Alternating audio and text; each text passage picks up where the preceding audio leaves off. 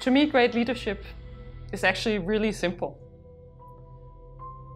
It rests in the core of how you and what you believe about other people. And if you fundamentally believe that people want to do their best, then I think you also become a better leader. Nobody comes into the office every morning and try to do poorly. We all have an intention to be the best we can be. And the job of a leader is to bring that out. There's also some complexity to being a leader, because actually the things that you have to do to motivate different types of people can be quite different, and the situation may also require you to act in different ways. That means it's not easy to be a leader. But the heart of leadership and the trust that people want to do well is actually very simple. My greatest professional success is about the people that I work with and have worked with in the different jobs I've had.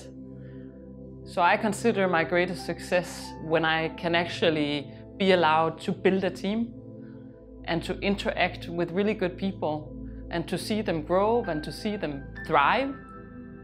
And somewhere down the road, I become less important, and actually it maybe does not matter so much that I'm there, because they can do it all on their own.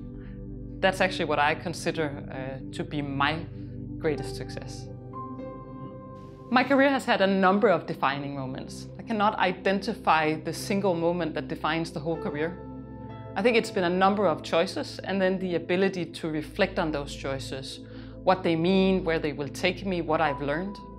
So I see my career as a continuous shift between choice and reflection and choice and reflection, and then to learn along the way and to be ready for the next thing that will come up.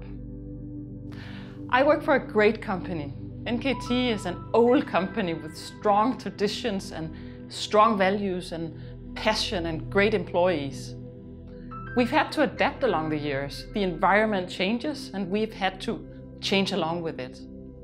I'm confident that with the employees, with the passion we have, with our experience, we will also be able to adapt to the changes to come, and we will still be here 125 years from now.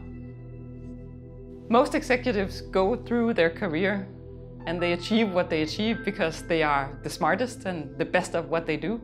And then they reach a moment when they realize that it's actually not about that, it's about themselves. It's about their character and their ability to use that character to influence other people.